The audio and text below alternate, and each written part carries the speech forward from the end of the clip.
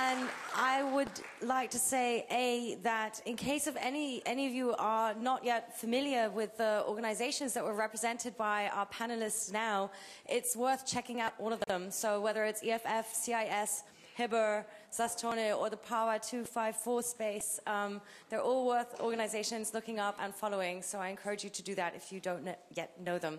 And the last question raised was actually the perfect transition debate about post-privacy or even pre-privacy. I think will be picked up by the next session, and I would just like to pass the mic now to Christian, who is the host of the next session. There you go. Thank you so much, Geraldine. And I'm going to accompany our wonderful keynote speaker now to the stage. Please, Priya, after you. I'm going to do an introduction, don't worry. Please, be so kind. He, she, IT. Who are we without privacy? Is the title of our next session, and as well the title of our keynote, which precedes our talk. And I would love to introduce our honored guest, Priya Basil. Priya is a British author, born in London. And, I see there's a little bit of commotion in the back, please. Thank you. Is a British author, born in London. And she has published so far 2 novels, Ishq and Mushk, and the Obscure Logic of the Heart. At this point, she lives in Berlin already for quite a while. She's blogging for The Guardian on surveillance matters and German government policies, and involved in Authors for Peace, one initiative, and just preparing a new initiative with the likes of Ilya Troyanov and Yuri Tse. That should be fine for an introduction. Priya, please. Thank you, Christian, and hello to everyone. It's a pleasure to be able to join you all for this important discussion today. I couldn't help noticing while I was sitting at the back there the little slogan on the wall here, that nature will unveil our personalities, it says in German. And I couldn't help thinking the irony of that, knowing what we know about how else our personalities are being unveiled. So, we read to know that we are not alone, wrote William Nicholson, a British author. Reading has long been one of the most private and solitary activities. You do it on your own, and yet through it you are connected to the world. Nicholson was no doubt referring to the extraordinary power of books, above all fiction, to take us out of and far beyond ourselves, while at the same time illuminating our innermost thoughts and emotions. I guess he didn't consider that e-books would pop along and make clear that we're not alone in a rather different way. 172 other people also highlighted this, my Kindle informed me, the first time I electronically underlined a sentence. I immediately opted out of the device's popular highlights tool. So my favorite quotes are no longer included in the public tally of passages that are meaningful to the most number of people, as Amazon puts it. But they are still logged somewhere in the vast annals of the company's data collection servers, just as they record the time whenever I turn the Kindle on or off, whatever I read, whichever point in a book I stop reading. Before Snowden's revelations, I was aware of this and disliked it, but it didn't especially perturb me. Now, knowing the extent to which our data is being collected and stored, I'm more reluctant to use an e-book, because to do so is to accept an intrusion on the precious intimacy of reading. The moment you purchase a book on Amazon, you're given the option to tell everyone what you just bought through social media. As you highlight a sentence, you're reminded that you can share it with the wider world. And when you finish, you're prompted once again to declare the fact publicly through Facebook or Twitter. All this means that the space in which you're allowed to have your own quiet train of thought shrinks. Remember Rousseau's famous words? Man is born free, but everywhere he is in chains. We are surely in chains when we cannot even read without being advertised to and being encouraged to advertise ourselves. For me, reading is an essential part of writing. I don't think I could write if I didn't read. Reading feeds my imagination, my sensibility, my language, And all this has thus far happened in a mysterious and almost untraceable way.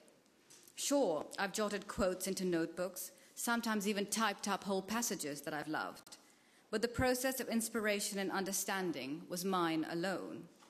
Now, traces of all the reading and researching I do electronically can be vacuumed up into some huge database.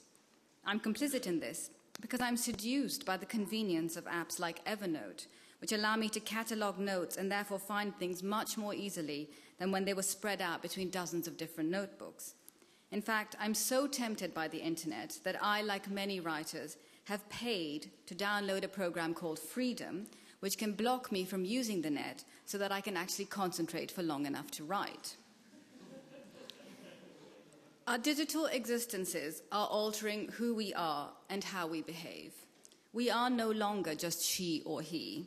We are also IT, which fittingly contains both a reference to the self, I, and stands for information technology. The letters I and T also denote it, what we define as a non-human entity, and what we become when our data is indiscriminately collected, used, and stored by states and corporations as though it were public property and not very personal information. It, in this context, also echoes Freud's id. In German, the connection is even more striking because the word for both it and id is exactly the same, S.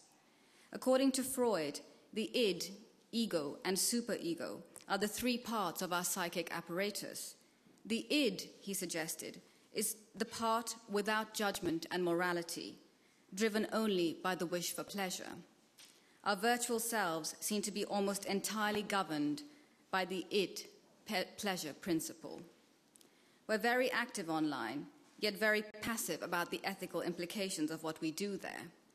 You'd hesitate, hopefully, to steal in a physical shop, yet you're probably quite relaxed about illegally downloading books, films, and music without payment. If a stranger on a bus grabbed your mobile phone and started scrolling through the contacts list, noting down names and numbers, you'd challenge the person immediately. If it turned out that a neighbor had been opening your post, you'd call the police. You wouldn't tolerate a random person coming into your house to look at the family photos.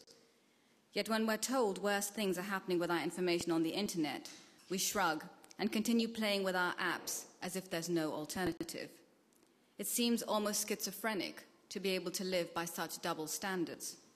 Perhaps we evade the truth of the situation because we're afraid to confront its implications.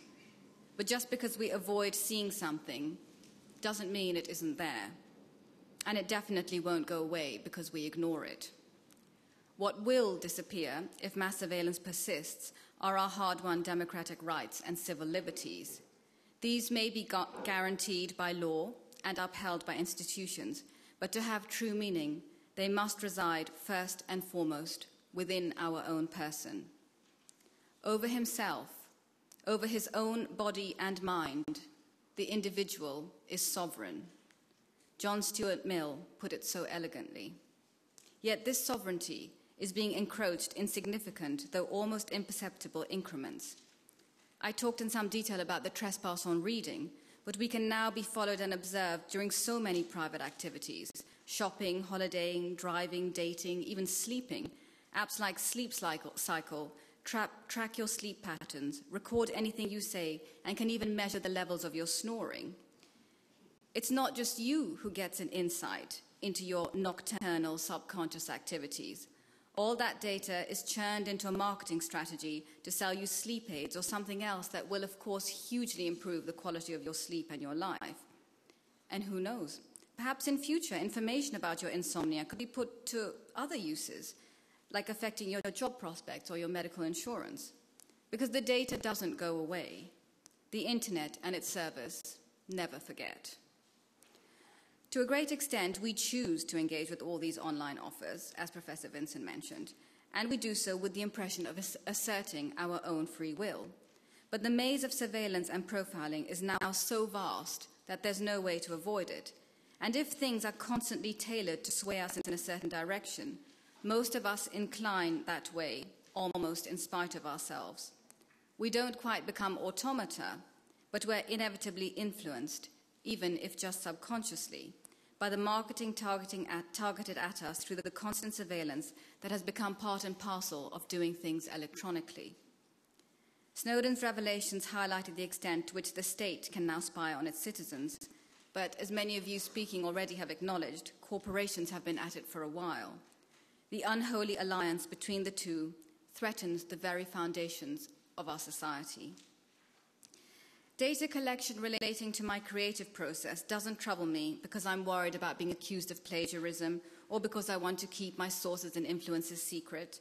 It bothers me because an awareness of my own mental and imaginative workings has crept into my consciousness. It's not a good sort of watchfulness, rather a slightly inhibiting one, since it occupies a portion of my thinking that's consequently taken away from being creative. Moreover, fear is part of this new resident in my mind.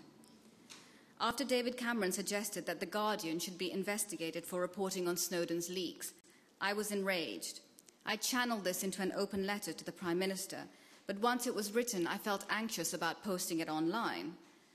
I had taken umbrage at Cameron's remark that The Guardian's reporting is dangerous for national security. On the contrary, I wrote, your unwillingness to engage in an honest debate about mass surveillance is far more dangerous for the country than anything else. Security is not just about being safe from terrorists. Security is most fundamentally freedom from fear. And nothing is more frightening than a state that can indiscriminately spy on its citizens. The truth, I went on, is that you risk abetting terrorism by not addressing the urgent and vital concerns about the way GCHQ operates. Mass surveillance undermines the democratic foundations of our society, which is exactly what terrorists want to do. Moreover, by ignoring the demands of the public for more online regulation and transparency, you foster dissent and unrest. Revolutions are born from disregard of the public will and the common good. It's provocative, certainly, but not really that controversial. At least it shouldn't be in a country where freedom of speech really exists. Still, I had to force myself to publish it, knowing that the act of doing so was more important for my own integrity than anything else. I'm not the only one experiencing such ambivalence. A recent Penn survey of writers in the US found that in the wake of Snowden's revelations, 1 author in 6 avoided writing on certain topics which they thought might subject them to surveillance, and a further 1 in 6 considered it. One writer admitted, I have felt that even to mention the Snowden case in an email would flag my email as being worthy of looked at. While another said, even taking this survey makes me feel somewhat nervous. I recently changed my search engine from Google to Startpage, and initially I was mildly irritated that it didn't anticipate what I wanted to find, the way Google does, as I typed in the first letters. I had to enter the full description of what I wanted to do the search. What a hassle, pressing those extra keys. It took a few attempts to become accustomed to Startpage and appreciate the knowledge that it doesn't predict what I might be looking for, because it doesn't record what I and others looked for previously. Many people like me relish some of the highly tailored services offered by online companies, even as we despise the fact that it is achieved through mass surveillance of our activity by the companies whose services we use.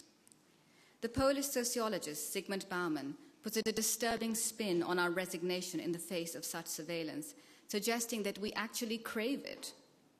The condition of being watched and seen, he says, has been reclassified from a menace into a temptation. He suggests we are seduced by the promise of enhanced visibility, the proof of social recognition. And he goes so far as to rephrase Descartes' famous cogito ergo sum to read, I am seen, watched, noted, recorded, therefore I am.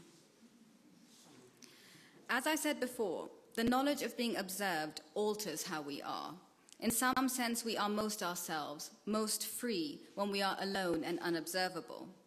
The boundless scope of the internet suggests complete freedom, but it's actually more of a free-for-all, encouraging a reckless show-and-tell culture at the expense of the individual. If the product is free, you are the product, as Nicolas Fargo, head of the Belgian Center for Data Protection, said. To be truly free, we need to have boundaries, privacy, and secrets. It's what no one knows about you that allows you to know yourself, as Don DeLillo intriguingly put it. Awareness of surveillance is already making some writers change the way they work. In the novel I'm currently writing, I have a bit about forward intelligence teams in the UK, FIT teams as they're called. They're basically a special police force that shows up at protests and rallies and keeps an eye on activists. They take photos of activists and keep notes on them even if they have no criminal record and have done nothing wrong. In the past, I researched about FIT teams online without a thought. Now I do it, but with some anxiety in the back of my mind that simply entering these terms into a search engine might make me a target to be watched. The Penn US survey indicates that other writers are also now wary of researching online for sensitive subjects like drug wars, mass incarceration, child abuse, or pornography. When self-consciousness turns into self-censorship, something is very wrong. Such wariness is more typical in totalitarian regimes. It's shocking to find it in democracies where our civil liberties are still supposedly intact. In totalitarian states, citizens used to have three choices: inner migration, resistance, or exile. The inward migration was a retreat into the self, an attempt to live without challenging the status quo, in the hope that one would remain unnoticed and therefore left alone. Resistance involved challenging the prevailing order, taking risks, even with one's life. And exile, of course, was emigration, leaving for somewhere more free. Today, exile is no longer an option. The new international order means that we can be followed or observed wherever we go. Even being offline can no longer protect us. Indeed, a retreat from technology would be more an inner migration than a form of exile. Right now, we really have only two choices: to shut up or speak up. And if you keep stum, you're agreeing to become a commodity, a slavish data mine which states and companies can excavate for their own profit. So actually, there's really only one choice: to speak up and demand that our democratic rights apply equally in virtual as in real space. And in the meantime, to take any action, however small, even if it's just switching search engine, that limits the intrusions on our privacy and freedom. In Civilization and Its Discontents, Freud stated, most people do not really want freedom because freedom involves responsibility, and most people are frightened of responsibility. Not to take responsibility now, knowing the extent and consequence of mass surveillance, is to resign the copyright and sovereignty over your own identity. If you're ready to do this, then the question only rings out more loud and shrill than ever. Who are you? He, she, or IT?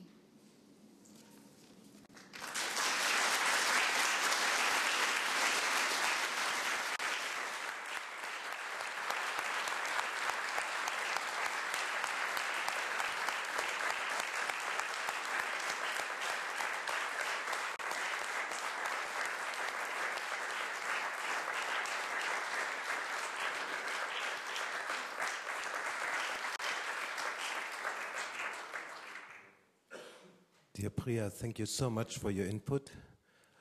Now I would like to call our two fellow panelists to the stage, which is Marina Weisband, please Marina, and Clemens Caspar Mierau.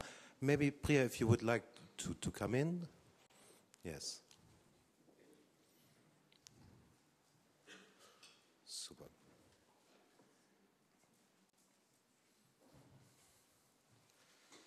So, for those of us who shouldn't know, I shortly introduce who's sitting with us now. Here is Marina Weisband, former, one could say in English, probably general manager of the Pirate Party. Political director of the Pirate Party, thank you very much. And author of the book, We Call It Politic. And next to Marina is Clemens Caspar Mierau. You find him in the internet under lightmedium.de. He has engaged himself in the digital sphere for many years, also at some of the Spagaria conferences, and he is responsible for the quite interesting blog popcornpirates.de, which some of you might know as well. Thank you very much for being here. So before I start out with the first round of questions, I would like to show a very short clip, 1 minute, which gave the title to our conference and shows a little, let's say, example of invasion of privacy from the cultural world of the TV series. Please, René, roll the tape. Anything on the Riverfront Esplanade project in Newark? My guy in the State Assembly, he says the matching funds are this close. The development agency, they added plans for a City of Newark Museum of Science and trucking. Or cement. Or everything. Answer the fucking thing. So, you feeling okay? Oh, you mean about my mother? Well, I mean, what are you gonna do? You pick up the pieces and you go on. I meant your spells. They're not spells. How do you know about that the fuck over there in New York?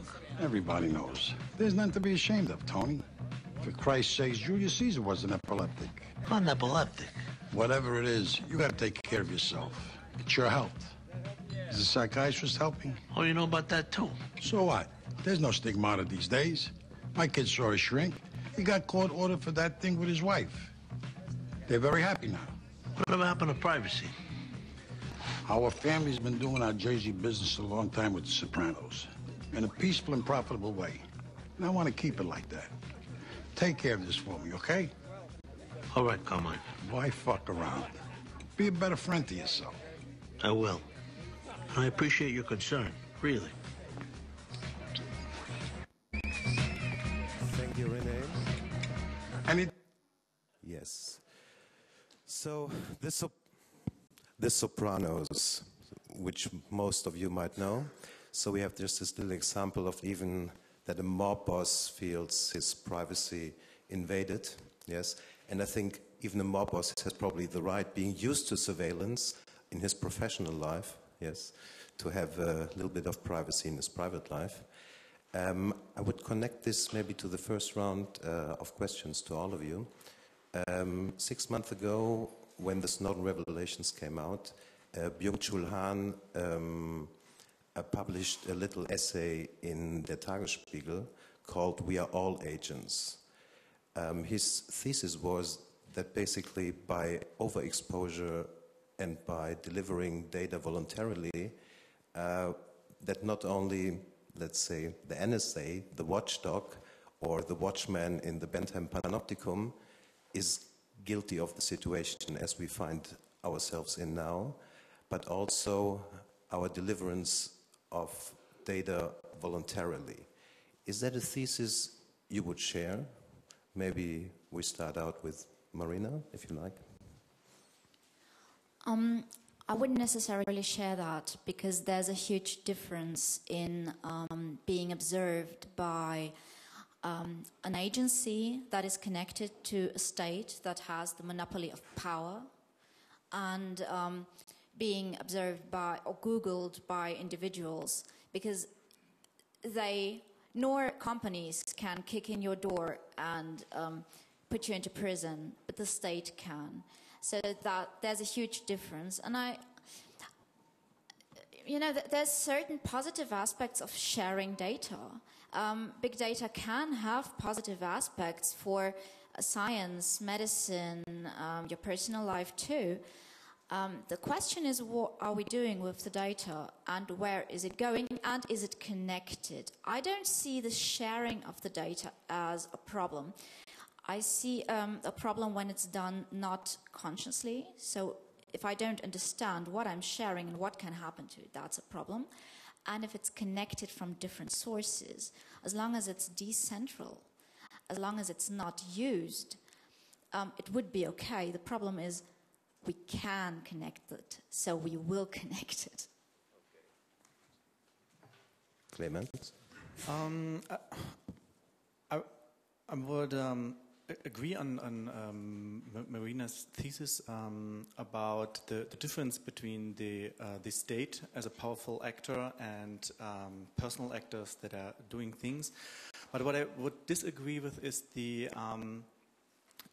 discussion about the consciousness about knowing what you are doing. So I think Priya had an example of a sleeping timer app where you kind of track your sleeping behavior. There's a very simple example that shows that you don't even need that. There's a web page. I think it's called twittersleepingtime.org or something like that. You can find it by Googling it. And what you're doing there is you just enter your Twitter name and it will tell you your sleeping behavior. So it's going to tell you when you're going to sleep, and it works quite well, at least for me. Even without kind of being able to know that I'm publishing my sleeping pattern, which might be of interest for my health insurance company, because I'm only sleeping 6 hours a day, so that's not that much. I'm able to know that I'm doing it. Actually, I noticed there is no way of not doing it, but there are a lot of other things that we don't know yet about what we publish. I would just add to that I think that I don't think the corporation and the power that they have can be left out of the equation either. So yes, the state has a different kind of agency to come into our lives and decide things for us because they know things about us. But the constant surveillance by corporations that we are subject to, I think that's a really big question. And I don't think it's that we shouldn't use the internet. For me, it's almost like that. It's like the sun's rays. You know, they're not all bad. We need the vitamin D to be healthy and to live, but then we also need sunscreen to protect us from the UVA and UVB rays. There's no screen to protect us on the internet right now. So we need laws. We need an international bill of digital rights that will protect the individual rights. And then this question of what you choose to put there and what can be seen becomes much less threatening, because it's clear for all the operators there who can see the information that they can or can't use it in a very specific way. Thank you very much. So we speak about responsibility of the individual, but as well of responsibility of politics and the state and of the lawmaking process. Let me turn to a second issue, which is what kind of strategy can we use ourselves in order to, deal with that new way of cultural communication or culture of communication. And I would raise the point that Clemens, since you were involved also or still involved in the post-privacy ideas and post-privacy movement, first of all, does that have a new relevance after the Snowden revelations, number one? And especially maybe to take that one step further for all of you, it seems to be like two ways to go, maybe three. Two ways is one, to really go into this surveillance, let's say, spiral, or let's say another option would be to to give up control completely. Yes, what would be your way, Clemens? Well, regarding a post-privacy point of view, let me shortly summarize it. So, post-privacy, from my point of view, is not a claim. Which often a lot of people think that it's a claim, like you have to expose yourself. So it's not.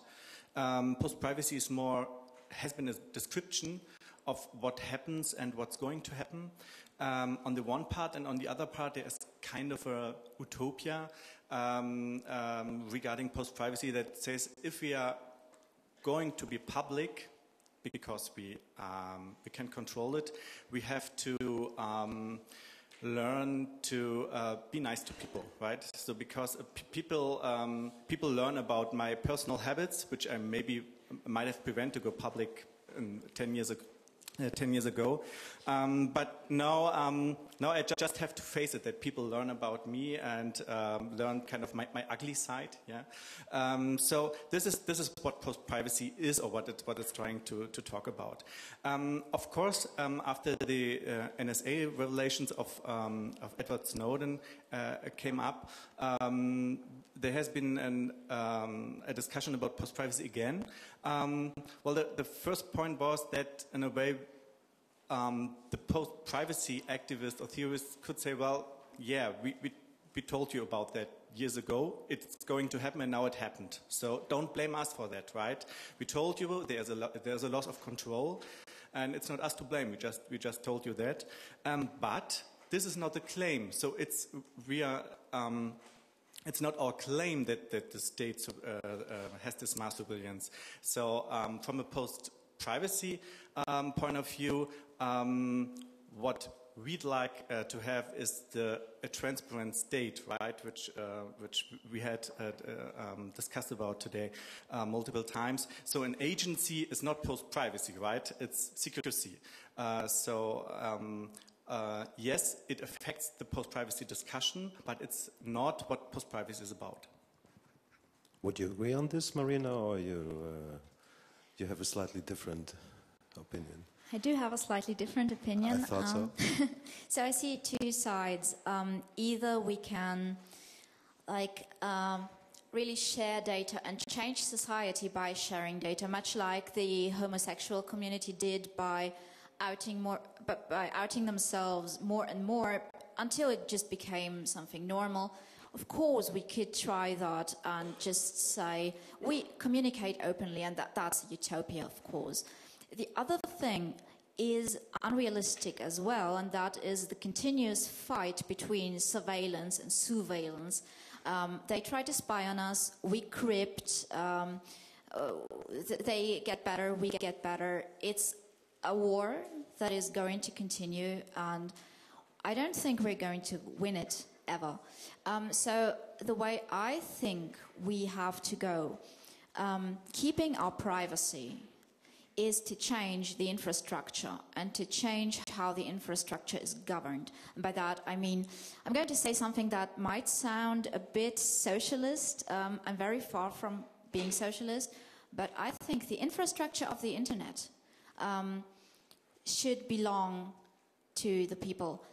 By that I mean we need an international, democratically governed institution that controls the whole infrastructure of the internet. It's just not something that belongs on the free market, because it's a basic human right to communicate, much as like we use the air as a medium for communication.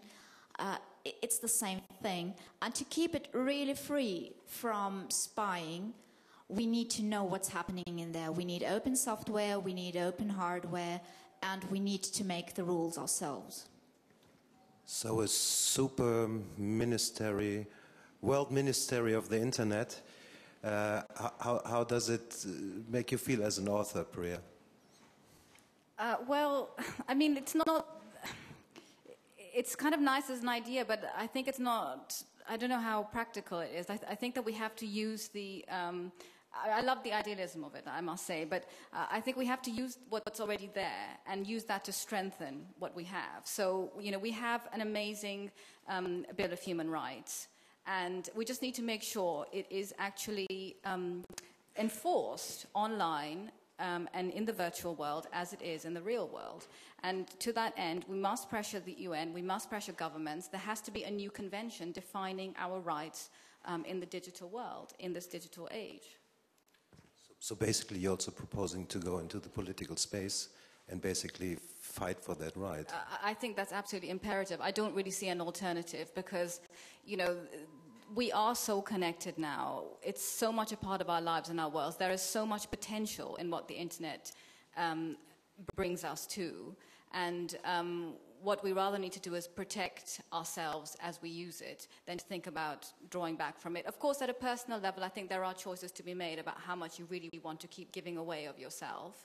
But that is very much an individual question. The broader question that we have to really kind of together as a society decide is what are the laws that govern this And you know, people raise questions of freedom and privacy and what that means. And I was quite interested by the Indian thing that came up, because actually I think in India it's very easy to bring privacy down to a very personal level. Indians are just naturally quite secretive people. That always like, oh no, don't tell, and it will really be shameful for the family. And you know, they don't have to hear about drones or about, you know, their data being taken to feel that their privacy invaded. You just have to say, you know, if you had a phone call with your sister about a boy that you met, somebody might hear that and tell your parents, and then, you know, wouldn't that be awful? And that immediately makes people feel, oh my goodness, that's true, that's my personal life, that's my privacy.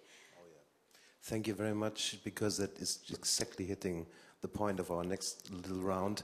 How does it, and as a personal question to all three of you, affect your personal life?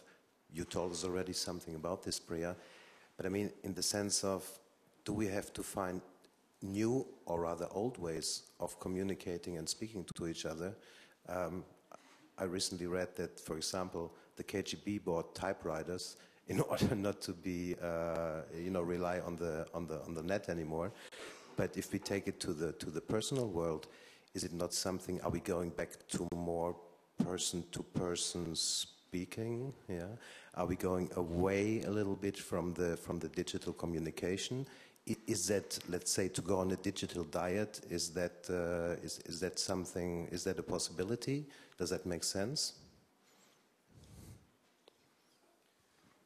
Well, I'm from the post-privacy kind of movement. So what I'm personally trying to find out is where my red line is. So what are things that I want to have public, or what I don't care about being public, and what are things that I don't want to be in the public. I had a experience, I think it was last year. I have a daughter, she was 3 years old, and I'm taking a lot of pictures with my smartphone. I had an Android phone from Google, and all features on.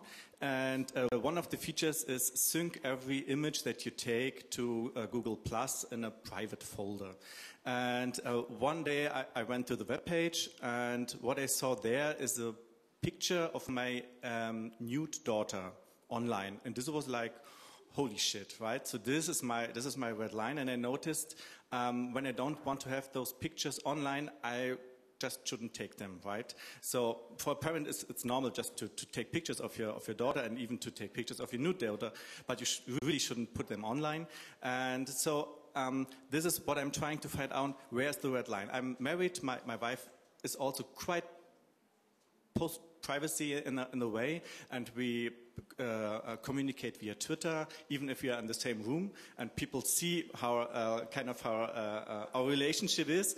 And of course, there are things that you have discussed about. So what are things that we don't want to communicate online? And there are things, there are few, but I think that a lot of people just have to learn new rules because they just changed. My father follows me on Twitter, and he knows nearly everything about my life, and he's telling me I wouldn't ever do this, but I really like this, right? So I think it's this generation thing, and I don't claim anybody to do this, but I think finding out your personal rules and telling people you know about this is the important thing. Yeah. As Professor Vincent so eloquently pointed out, we aren't going back to the typewriter. We aren't taking steps back in technology. That just never happens. What we need to focus on is that we have two different kinds of secrets or concerns towards privacy. And the first kind is our own personal secrets, so dating a boy or pictures of your nude daughter. I don't know, it's just things you want to keep for yourself, and you just shouldn't type them into a computer. You never should have, even without the NSA, because that's your secrets. You know, when you share them, and you lose control over everything that is online, even without the NSA. But there is another type of personal sphere, and that is, for example, your political opinion, your communication with other people that is social, that is in the open. And I refuse to change my behavior communicating. I refuse to be afraid, because that is exactly what makes the other side win. So I see a large potential in the internet, especially regarding democracy and especially regarding citizen rights, participation and so on. Participation via internet is the next big thing.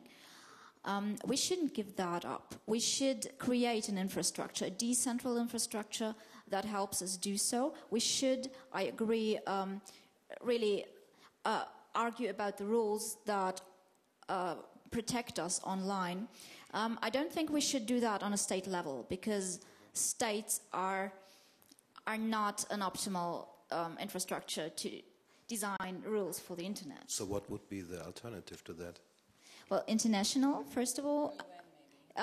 Maybe on UN level. So it needs to be worldwide, and those rules need to be worldwide, obviously. Private, decentral networks. Like every citizen can install a router on the roof, and they can communicate with each other, which makes a second and a third layer of infrastructure.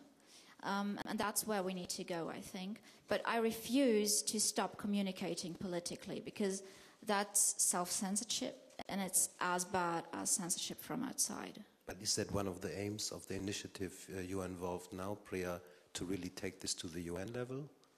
I'm actually not at liberty to say very much about it yet, but in a few days it will, more will be revealed. But perhaps another thing, I think, and maybe this is more what Marina had in mind. Do you mean, the way we have consumer watchdogs that we can go to when we buy stuff and there's like problem with it and the company doesn't deal with us properly? So we have a digital watchdog too. But I think that's all part and parcel of a larger effort at an international, and I think the UN is the right body for that. But coming back to your question about personal and the shift, I mean, Please. I mentioned some in my speech, but in the UK, we have really a real freebie culture there. So, everywhere you go, every website, it's like, enter your email address and get 10% off your next purchase. Every shop you go into, give us your email address, and then we'll have you on our database. We'll let you know when we have special offers and store cards. And I've always been a real sucker for this free stuff. And recently, I think awareness makes a real difference. Suddenly realizing what can happen with the information just makes you think, actually, I'm not going to do that. And I was in London a few weeks ago, and I went to buy, this is kind of slightly a personal story, but I went to buy a bra, and the lady was fitting me, and she was like, guess what? We've got a special offer on Facebook. You go over there, you like us, you post a picture of your favorite bra. And I think she must have seen the horror on my face. And she was like, you don't have to be wearing it. You can just post it. And then we'll enter you into a competition, and you might win £150 to buy a bra from here. And I was like, that's so horrible. That sounds like the worst offer I could ever imagine. And so, I think that as people become more aware of what can happen with their information and how absurd some of these kind of offers that are put to us are, we will also resist them more. Thank you. What a story. Well, I think for the last part of this panel, I would like to pass it on to the audience, of course. I think we can go over a couple of minutes of our lunch break, fortunately. So Geraldine is ready to take some hands. I see Jake over there, for example. I see Paul over here. You go ahead. Annette, of course, yes. Please, Annette. Well, I think we all agree that we should have a choice. If you want to Twitter with your wife within the same room and tell the world your life, that's your choice. I would like to have the choice not to do it. And I think, sorry, I forgot your name, but what you described, that the internet Priya. is reading you and that even books are reading you, that is taking away freedom, my freedom.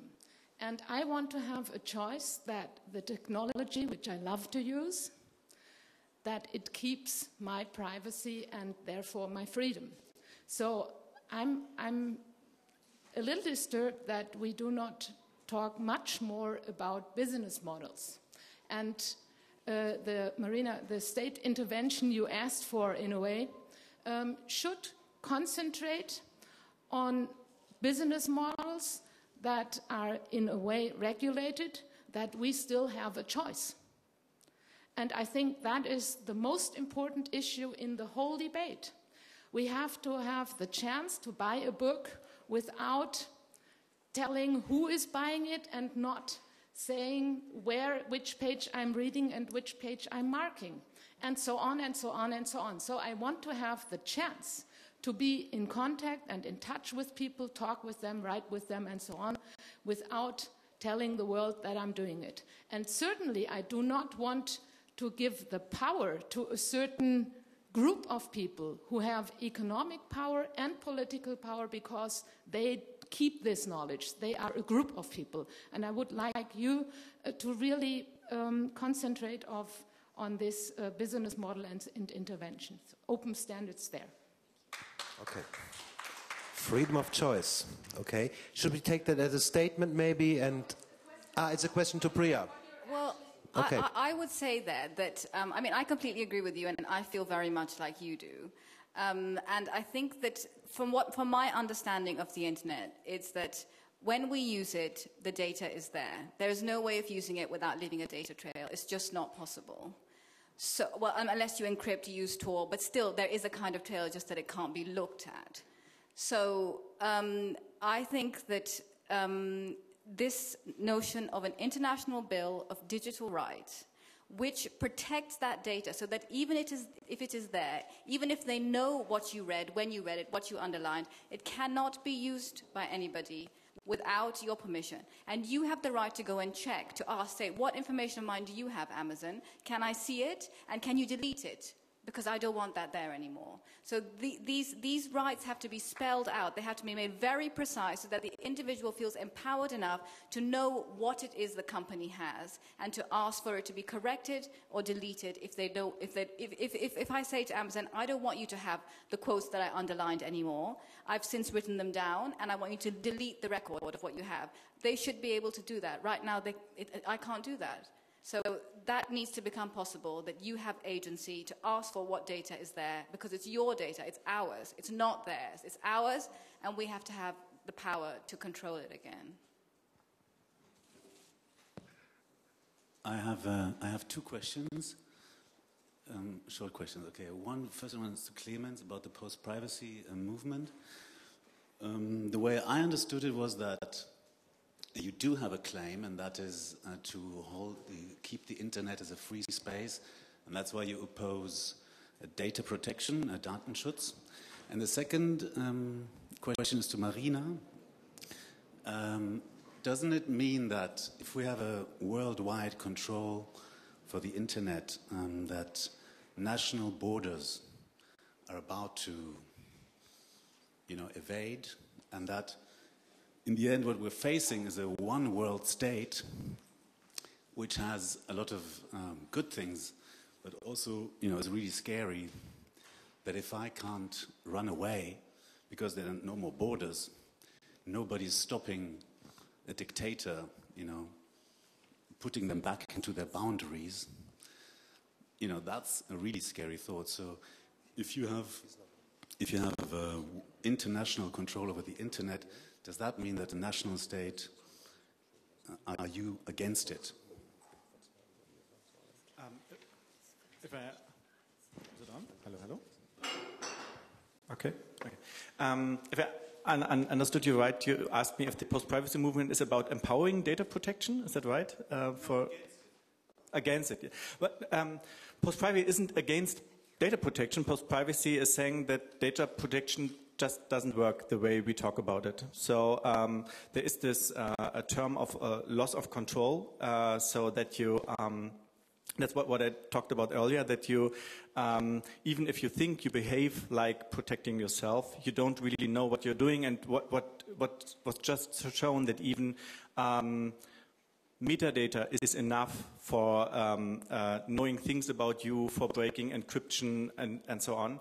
So no, it's not against data protection, but what we don't like are some people maybe that are quite enthusiastic about data protection, but we are more about warning about fighting for data protection instead of fighting for changes that might be changes in laws, what we just discussed. So I'm more interested in talking. Let's go back to the health insurance system, about talking that all people should have access to specific pricings regardless how they are, in which condition they are, so that they are not afraid of the health insurance company knowing that they are, I don't know, too old, too fat or something like that, because they will know if they want to. So everything leaves traces and it's really hard to control. So I wouldn't agree on saying that we have to fight for a law that regulates if people are able to analyze data because the data is there, but it shouldn't affect you in a negative way. And I think that's the goal that I'm fighting for. Yeah. Okay, passing on to Marina. Okay, quick answer, because this is a complicated question. I'm not saying right now we should get rid of states. I'm stating the fact that states have no power over the internet and over information. We see that in the German debate, things came up like you should use German mail on German mail servers, and we're not letting mail cross the border, but we keep it inside the German border, so we have control over it, which is ridiculous because it's never going to work. So if you talk about control over the internet, you just can't ask the states. It's unrealistic. There slightly, because I think that there is a question of state control. I mean, 80% of search engines are, on US soil. So there is a kind of sort of colonialism of the internet right now. There is an empire, and America is the empire.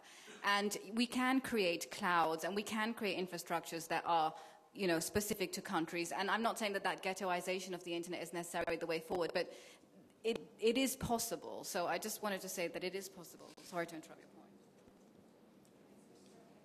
Hi, I have a very short note and a short question. First, the note. I think the privacy is not only about what is actually the current status, but also what should be. It's a normative term, which means it puts me into control whether I can publish something or not. And so, in this context, post-privacy is not quite clear to me. But anyway, the question would be: I heard the term that we're currently living in a global world with one secret government, which is the conglomerate of secret services. And I found this funny, and then I thought about it a little bit, and I would like to hear your thoughts on this, because governments change, but the secret service people usually stay the same. So are you asking us if we believe in conspiracy theories? No.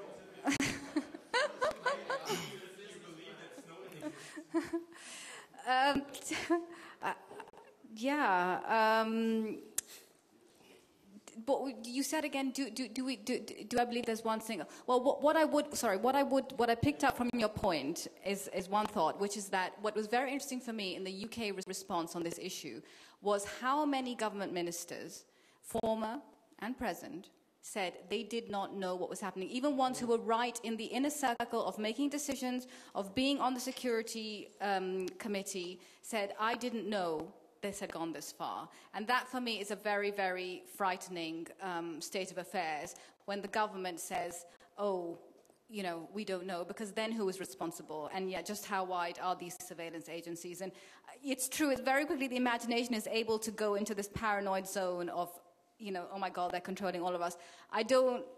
Maybe I just don't want to, but I don't believe that is the case. But I think there's definitely an issue here about just how far accountability goes. Okay, so I just want to comment about what Marina said about centralized control of the internet infrastructure. And it's not the first time this is being mentioned, because I do participate in on internet governance issues. And they're very contentious, because currently the current internet has grown the way it is because it's been very decentralized. Any person who has a computer and can just connect to the network is part of the internet. And I think this is something that should not be compromised. We should have a very open internet where anybody can participate. But the key has been that certain parts of the core internet infrastructure such as the domain name service, has been exclusively under American control.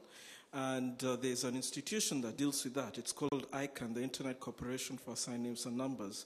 And if the best thing, I think, is not to centralize that, but to actually get more users to actually decentralize the role of maybe ICANN, such that any part of the world of there's actually international participation from people. And this is one of the things why I feel a centralized control of the internet under the UN or any institution can be detrimental, because if you look at the ITU, for example, they are the ones who make the standards. It is closed. It's only a participatory by governments, and therefore you yourself cannot actually change what the ITU says. We don't want that kind of thing. We want something different. And then also just a comment on Priya's. You mentioned the Internet Bill of Rights or an equivalent. Even when you're making such or crafting maybe such a bill, you should also have a multi-stakeholder approach to it, not just governments dealing with it. So users should actually be able to give their views and even participate in the process. That's all I have to say. Please don't get me wrong. What I'm talking about when I say centralized is just the rules we should behave, because rules are always centralized. People have to agree on them. However, when it comes to hardware and software, I strongly believe in decentralized systems. So I completely agree with you. And I just right now figured out how the state governments can actually help in the process. For example, I hardly ever encrypt my email because my partners never do. And that has to do with, it's just really hard. You need a pretty high knowledge about how things work to encrypt your email. We have about no simple tools to do that, and I think the government should support open software projects that encrypt email, that have a nice user interface, that are easy to use. That's a way to help. Would you like to respond, Priya? Okay. Priya, thank you for your description of the environment that we're existing in, this sort of he, she, IT. What concerns me in my analysis, or what I try to articulate, is how the IT and the machines are shaping us as individuals and culture. And you brought up an example of totalitarianism and saying something like the 3 ways out of that are the going deep inside, hiding from the totalitarian regime. The second was resistance, and the third was exile, and then you rejected at the end exile as a solution.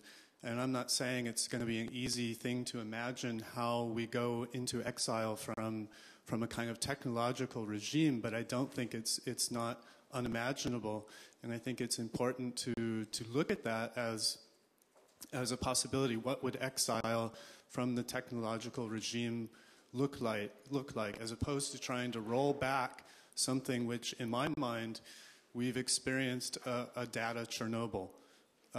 It is a kind of technology that we do need in some way to step back from. And I think, just to add to that, I think the post-privacy thing has been incredibly discredited because we live in a very predatory, corporate, almost techno-fascist environment. So you can't really consider that utopia in such a dangerous environment. Yeah, no, I really like what you said. Thank you very much for expressing it so well.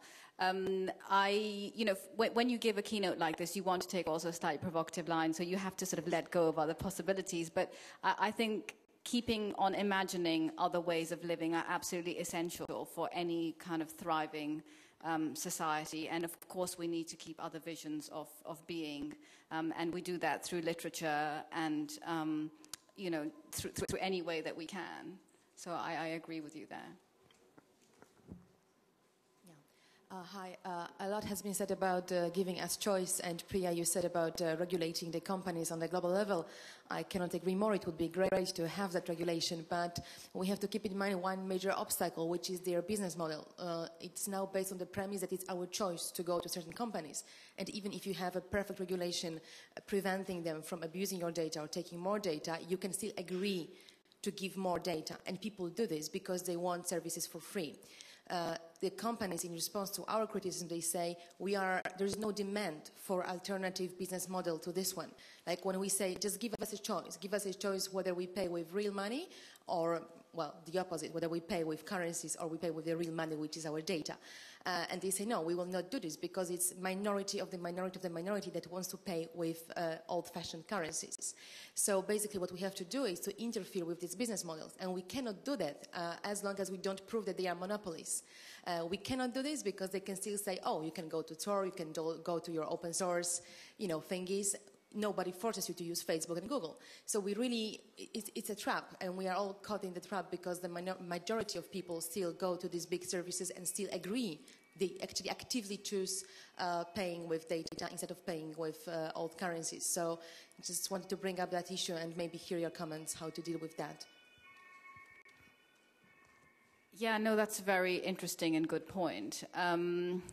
I hope that there will be some entrepreneurs who come up with a really interesting and attractive platform, which we maybe do have to pay for, and that people will start to gravitate towards. What troubled me a little bit when one of the earlier discussions on the panel with the panelists from different countries was when we were talking about India, and the panelists said that when the companies come in to talk about privacy, they really emphasize to them, but you have to do this because then you'll get customers. This is what you do to get customers. You promise them privacy, even if it's just an illusion of privacy, because then you get customers. And I'm sure she doesn't want just an illusion of privacy. I know she's fighting hard on that. But that this is the approach at all, to me, was really disturbing, that you say to the companies, you have to do it to get customers. Why don't you turn it around? I mean, they are customers too. I mean, these should be ethical discussions, not just business discussions. Absolutely. 2 more questions left in. Thanks very much for your panel, and I enjoyed your opening speech. I guess I wanted to make a comment, which is that GCHQ is funded by the NSA, and the Five Eyes program. It's not a conspiracy, right? In the reporting we've done in Der Spiegel, what we've shown is that it's a plan and it's an agreement. And I don't think that it's helpful to dismiss that as paranoia. In fact, if we look, there are secret agencies that are outside of the rule of law, and they regularly partner with each other, and they give up data that, if Snowden had released it to the world, he would be in even more trouble, let's say. But my question is, first to Marina, I guess, and then to you. If you see that your approach, if you were to compare it to traditional Marxist-Leninism, if you were to look at it, are you advocating essentially for a top-down system in any way, or are you approaching it more like a Bakunin anarchistic approach with mesh networks where you have individualized security and you have some coordination between individual players? That's my question to you. And my question to you is, why wouldn't you download a car? Is that the working one? Yes. Yeah. So if you ask me between those two, I think I'm more on Bakunin's side. So I'd rather organize bottom-up. And I think that's the only way to really, really grant freedom is decentral bottom-up organization. And we have the means, if every person would own just their part of the network, there wouldn't be a server or a central line that could be tapped. One network that works with this premise is Diaspora, which we refuse to use instead of Facebook because nobody's there. But that's exactly the kind of decentral network I would agree to use. Well, I mean, I think the question is always when you make a choice like that about what to download, what to get for free, what do you give in return? And I think if you're aware of the choice and you think it's a reasonable price to pay with the fact that maybe when I go around in this car, they'll be able to follow me wherever I go because it's free. If I was happy to pay with that. Sorry, was that a question? You're looking a bit confused.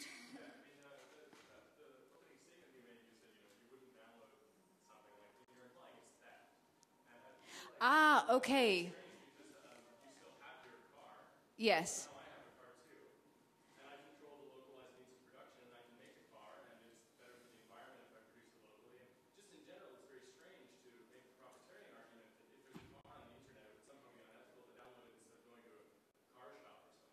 No, that's a different point to the point I was making. I mean, you're suggesting that, I mean, of course, making something local if you can is absolutely better than, but what I'm talking about is the fact that we download copyrighted artistic material without thinking there's anything wrong with that. And to me, I mean, that is, I mean, I'm a writer, I live from my work, and I'm really happy that you all read about my books. There are many articles out there that I've written that could be read just as they are, but I would totally not subscribe to saying, yes, everything should be downloadable, and everybody should have access to everything for free.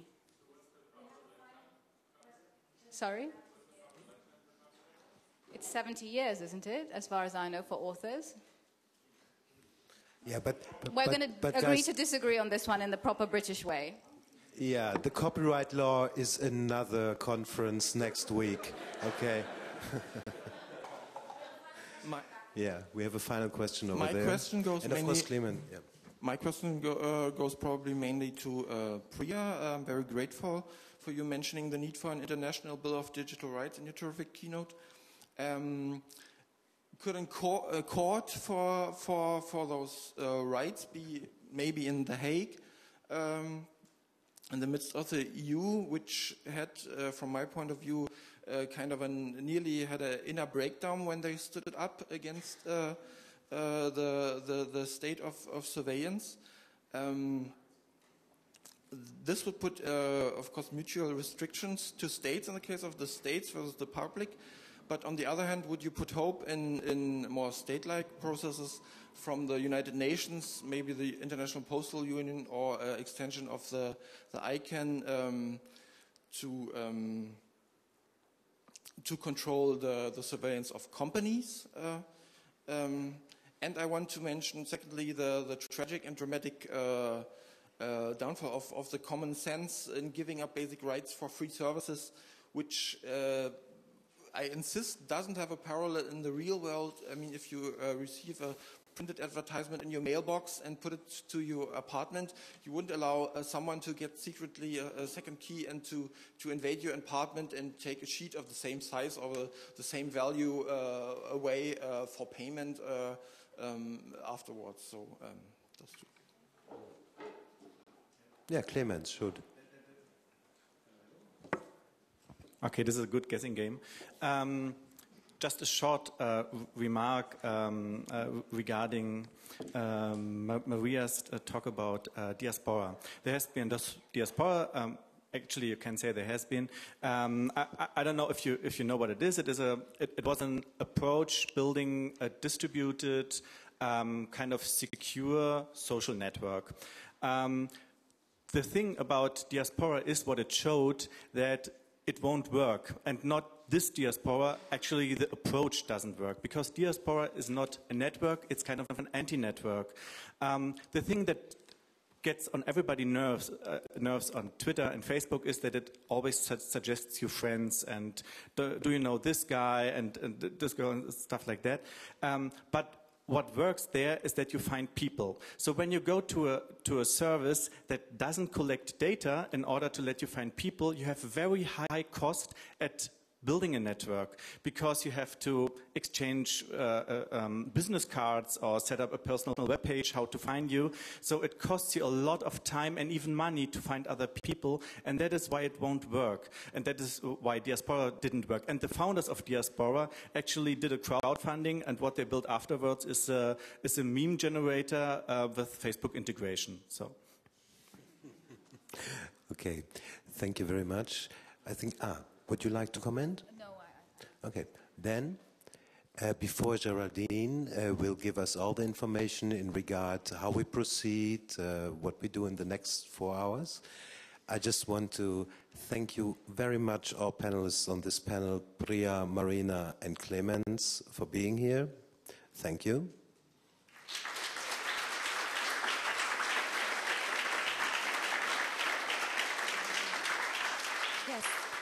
I take it that the real issue is taking responsibility, and that's what I'm taking home. Thank you very much, Christian, and of course thank you from me to the three of you as well. And thanks to all of you who have been, you've all been so attentive and sitting and listening and also engaging in questions throughout the morning. That's a great compliment to us up here. Thank you. We're now ready to break for lunch. We're slightly behind schedule, but if at all possible, I would kindly ask you to make it back here by 2 o'clock. And back here, I mean actually up here, because we will be starting with our after lunch sessions on time around 2 o'clock. So lunch won't be served here, but the Schlesische Straße is full of wonderful small places for you to go and venture out, catch a bit of fresh air and get a bit of movement. And yes, grab some food and return back here, please, in the next 40 minutes if possible. We have promised a lot of highlights prepared in the afternoon, so we look forward to seeing you back here then. Thank you.